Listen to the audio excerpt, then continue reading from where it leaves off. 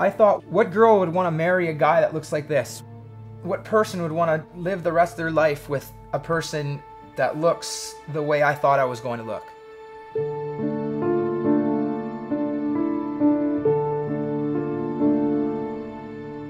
I've always had an interest and a passion for cooking. I was excited that I got the job and I wanted to impress. I thought, hey, you know what? I could actually make something out of this job. I can actually make a career out of this, you know? And there's some pretty cute girls to work here too. So hey, it's good. It was nice having a friendly face to work with, especially when I didn't really know the job too well. So he had a little bit more knowledge on the job than I did, which he kind of showed me a few things. So it was just pretty much a friend showing me what to do instead of a proper specific trainer or following any sort of guidelines. I started out doing this job like I did every night. The only thing that was a little out of the ordinary was, I guess, the labor costs were a little too high that week. So my employer asked me and Danny to finish up a little early because they didn't want to pay for both of us to the end of the night. I haven't even turned the fryer off. So now our procedures that we would do at completely different times, they were done at the same time. Danny was doing the floors. At the same time, I was transferring that oil into that big pasta pot. And then we would transfer it into a disposal bin in the back of the restaurant. That oil that I had emptied out was 375 degrees, right out of the deep fryer. Danny said, yeah, I got a couple other things to do, so I'll stick around. You can go home early. I started walking with that pot of oil. As I was walking around that back prep table, I had a vision. I saw myself falling with that pot of oil right before it happened. But I didn't think anything of it. I didn't think that it was a warning, or I didn't think or know it was my body trying to protect me. What's up? Nothing. I just shrugged it off and said, okay, that was kind of weird, but whatever.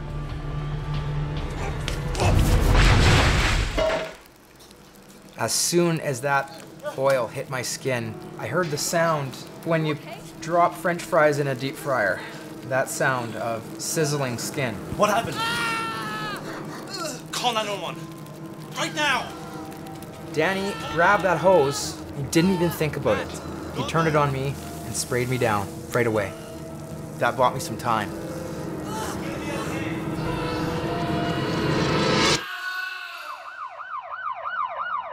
My body never went into shock, and I felt every single thing.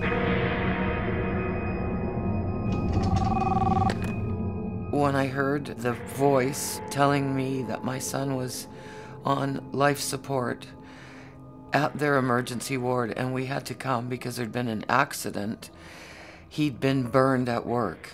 I don't even have the vocabulary to describe how much pain I was in, and I'm not trying to be dramatic or over-exaggerate. I mean, it hurt bad, really, really, really, really badly. It hurt. I could hear the doctors and the nurses scurrying around and trying to figure out what to do, and I heard my mom obviously bawling her eyes out. I couldn't accept that this was reality yet. When we saw him on that bed, it was the worst thing anybody could ever see, ever. And they just said to us, we'll do the best we can to keep him alive. I can remember sitting beside him with my head on his bed, counting his respirations, because he was barely breathing, and I didn't know if each one would be the last one. It was awful. They said I was really close to living or dying. They said that I just about ran out of time. The blistering was really scary to look at because it wasn't something any of us had ever seen before.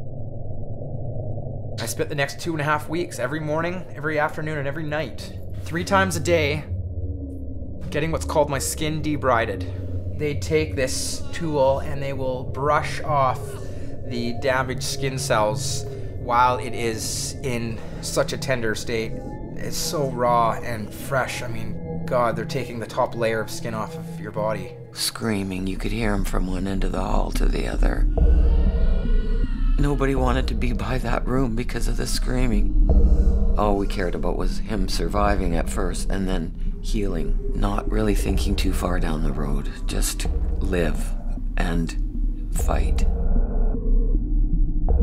I didn't even really want to be alive after those 4 or 5 days were up. No human being should ever have that go through their minds, you know, especially not a 19-year-old kid. Nothing prepares you for waking up and you see what your leg looks like without skin on it. Nothing prepares you for that. They took like a potato peeler and peel off the top layer of skin. And then they literally sew a big bandage holding this piece of skin in place. I suffered first, second, third-degree burns to 43% of my body. The first-degree burns were around my face, neck, and the second-degree burn was my neck, chest, and then third-degree burn was the left side of my chest, right over top of my heart. I'm not angry about it. I'm sad about it. I'm sad that it happened to Matt. I shudder to think of it ever happening to another young person in a restaurant. I hope it never ever does.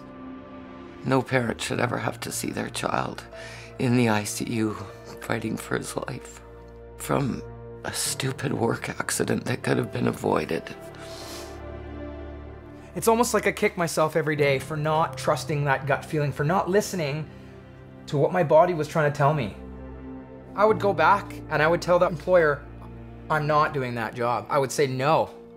And I would say that you can't make me do it because it's unsafe, because I have rights.